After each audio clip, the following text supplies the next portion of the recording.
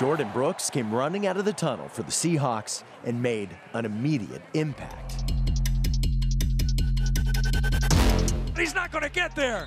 Chasing him down is Jordyn Brooks. He comes flying up there.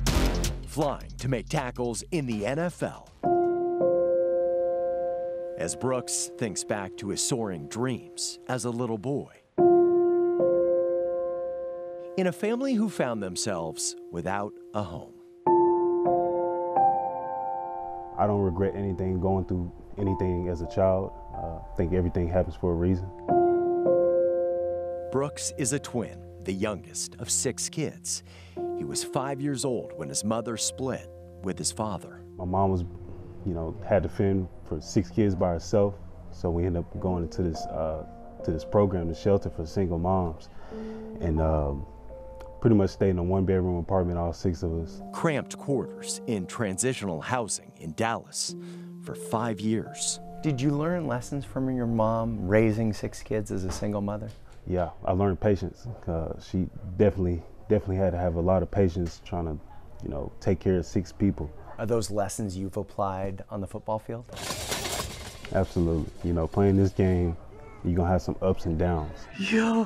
An emotional roller coaster Brooks lived to ride when he was young. In 7th grade, bro. As football became his focus and his escape. I'll steal everybody's pillow in the rooms and clear the coffee table out in the living room and just play football with the pillows all day. Throws it underneath, broken up, almost picked off by Jordyn Brooks. I think I've spoken into existence when I was a kid. I told my mom that I'll be in the NFL one day. A promise made as a boy that spurred relentless determination as a young man. Grinding that would pay off.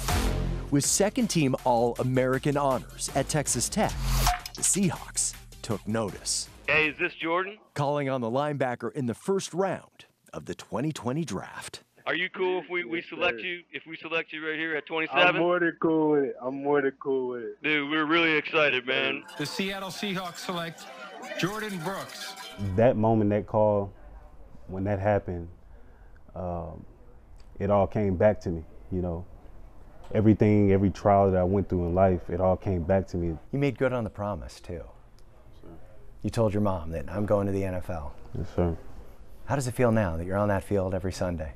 It feels great. Thank you. Have a great night. Yeah, you too. A rising star in the NFL. You're a beast. Sir, appreciate you. And a dream come true. For the boy who wished for a better life for his family. And for the mother who had worked so hard, a promise he was not about to break. If you continue to pray and hold fast and believe whatever you pray for will come to pass, it will come to pass.